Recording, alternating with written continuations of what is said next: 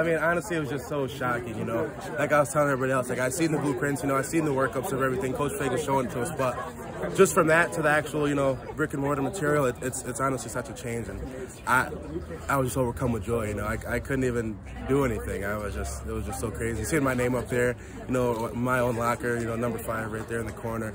It was just a great feeling, you know, feeling I'll never forget.